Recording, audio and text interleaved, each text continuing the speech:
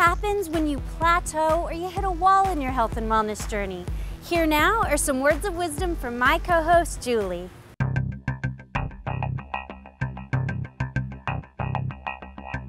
By now, we all know the importance of keeping our bodies moving. We can burn calories all kinds of ways, whether it's just hauling our kids around, cleaning our homes, or of course, the traditional workouts, aerobics, yoga, weight training, jogging, running, Pilates, dancing, boxing. I could go on and on. The phrase, go hard or go home, comes to mind. And as a wife and a mother of two very active girls, naturally, life gets busy. And yes, I try to fit in my workouts whenever possible. But there's one thing I know for sure. You must, ladies, you must take time for yourself and make the occasional tweaks. Otherwise, hello burnout, next stop, plateauing. You're right there. All right, you're gonna be going full steam sometimes when all of a sudden, boom, you hit a wall. The weight stops coming off, you're bored with your same old workout routine. It is time to switch it up.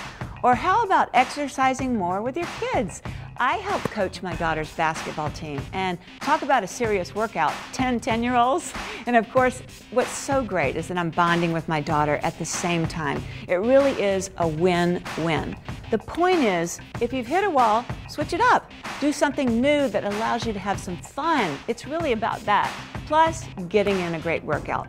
Also, you've gotta enlist the help of your family and your friends. You know, sometimes it really does take a village. But you know what? You have to do it. You have to push through that wall. We can do this, ladies. We've got to do it.